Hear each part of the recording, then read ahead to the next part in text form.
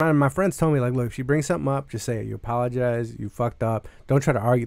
I tried to argue with her once. And I was like, look, one time I was like, but strippers, I mean, that doesn't count, right? And fucking, they're doing a job. Like, and my friend's like, did you really say that? Like, are you that stupid? No, I'm sorry. I fucked up, blah, blah, blah.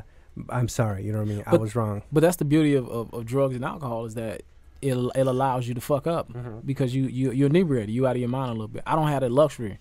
Of that anytime you fucked up, it's like no, you did that shit. You're sober. You were very sober and you made a decision and you carried it out. So I never thought about that.